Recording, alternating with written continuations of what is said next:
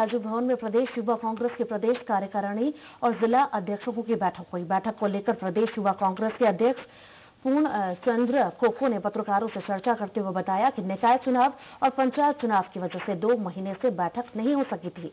बैठक में आगे के कार्य मंत्रणा के लिए कुछ एजेंडों पर चर्चा की गई, साथ ही संगठन को आगे ले जाने पर चर्चा की गई।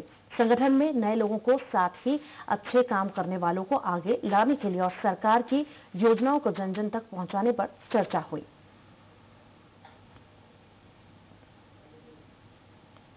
जी, हम लोग इसमें जिला स्तर पे एक सेलेक्टेड लोगों का वर्कशॉप लगाने के लिए भी चर्चा कर रहे हैं और पूरे हमारे 28 जिले में ये वर्कशॉप भी लगाया जाएगा।